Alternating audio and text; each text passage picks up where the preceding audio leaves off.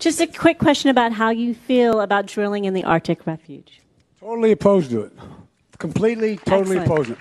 And I think I'm the only one, maybe not the only one running, who's been up in the Arctic Circle. Remember the great oil spill that occurred?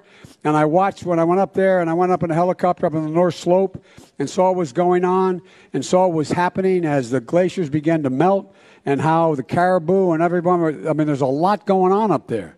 And it's a real gigantic problem. And by the way, no more drilling on federal lands, period. Period.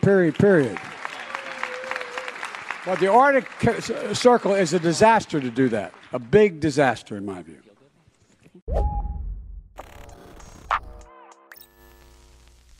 That's what Joe Biden said about drilling in the Arctic on the campaign trail. He was unequivocal in his condemnation, saying he was completely and totally opposed to it. But as president, here's what he now thinks about drilling in the Arctic. As Kenny Stansel of Common Dreams explains, U.S. President Joe Biden on Monday greenlighted a massive oil drilling project on federal land in Alaska, eliciting outrage from climate advocates who say the administration's accompanying restrictions on oil and gas leasing in the region cannot make up for the destruction set to be unleashed by the approved Willow project. Progressives sought for months to dissuade Biden from approving ConocoPhillips' $8 billion Willow project, noting that it could enable the production of more than 600 million barrels of crude oil over 30 years. If all of that oil is burned, roughly 280 million metric tons of heat-trapping carbon dioxide emissions will be spewed into the atmosphere at a time when United Nations Secretary General Antonio Guterres warns that the planet is reaching a point of no return. So let's be very clear here. This is a direct betrayal of his campaign promise. And environmental groups were justifiably pissed off because of this 180. The People versus Fossil Fuels condemned the news on Twitter, saying POTUS has the power to reject all new fossil fuel projects that would ensure the survival of our communities and planet. Instead, he is choosing to disregard frontline communities and expand fossil fuel infrastructure that will drive us further into climate chaos. #StopWillow. The Sunrise Movement tweeted out, today, President Biden is set to approve the Willow project, the single largest oil extraction project ever proposed on federal land. If he does, he will be abandoning millions of young people in favor of the fossil fuel industry. POTUS, it's not too late to stand with us. And last but certainly not least, Climate Justice Alliance tweeted out the phone number to the Biden administration. It's 202-456-1111. And you can also call the Interior Department, 202-208-1923, and let them know that you oppose this. And you can also politely encourage them to not go ahead with the Willow project. Now, the Biden administration was anticipating major blowback for lying, but he proposed a bit of a pseudo-compromise to, I guess, make us feel better about him accelerating the demise of our entire planet for private profits. But as you might expect, it's a dogshit compromise.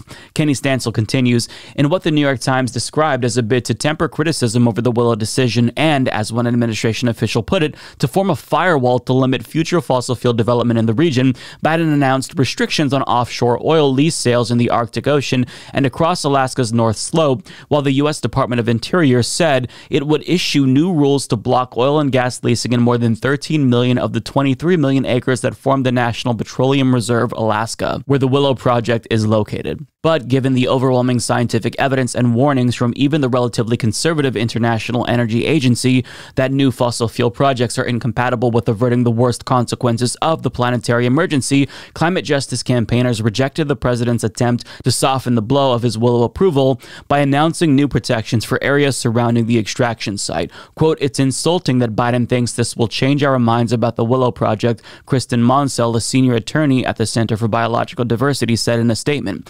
Quote, Biden approved Willow knowing full well that it'll cause massive and irreversible destruction, which is appalling, said Monsell. People and wildlife will suffer, and extracting and burning more fossil fuel will warm the climate even faster. Biden has no excuse for letting this project go forward in any form. New Arctic drilling makes no sense and will fight hard to keep ConocoPhillips from breaking ground. And I wholeheartedly agree with Monsell here. It is genuinely insulting that he think we're naive enough to believe anything he says after he just showed young people, many of which probably voted for him for the very first time, that his word is dog shit. It means nothing. Now, the rationale by the administration is that this was inevitable, since legally they don't believe that they have the authority to deny the drilling permits to ConocoPhillips. So a court is going to grant them access to destroy our planet for private profit anyway, so why stand in the way? In other words, they're basically arguing that they're not liars per se, they're just cowards who refuse to fight. Wow, so compelling. Thank you, Mr. President. I understand your reasoning now. Now, it's not just that the Willow project is going to lead to more greenhouse gas emissions, but as candidate Biden alluded to at the start of this video, it really is a disaster to drill in this region. He was right then, and he's wrong now. The Department of Interior's environmental assessment raised substantial concerns about the threat that drilling poses in this region, not just to the planet, but to freshwater, as well as animals like whales, caribou, and migratory birds. But this one company's profits is apparently more important than the planet and all of the wildlife that they'll be disrupting, so we have to let them drill in the region. Drill it into oblivion. That's fine. So the next time that the Democratic Party lambasts young people for not turning out for Democrats in elections, remind them of stories like this.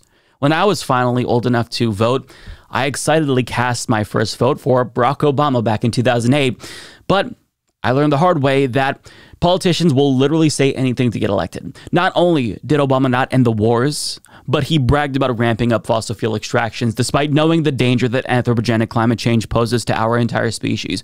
And now, unfortunately, many Zoomers who voted for Biden, probably for the first time, are experiencing the same disappointment that I felt when I was younger. We're locked into this system for the foreseeable future, and no administration is going to get us out of it. So that's where we're at, essentially. It feels like we're trapped. We know that continued fossil fuel extraction poses a danger to drinking water, wildlife, and the totality of life on Earth. But our government has collectively decided for us that short-term profits for private companies are more important than the long-term habitability of the entire planet. And despite living in a democracy, it seems as if we have almost no say in the matter. So it's a bit of a doomer note, but we'll leave that there. There's really nothing left to say. Biden has broken another campaign promise, but anyone who's been paying attention shouldn't be surprised by this at all.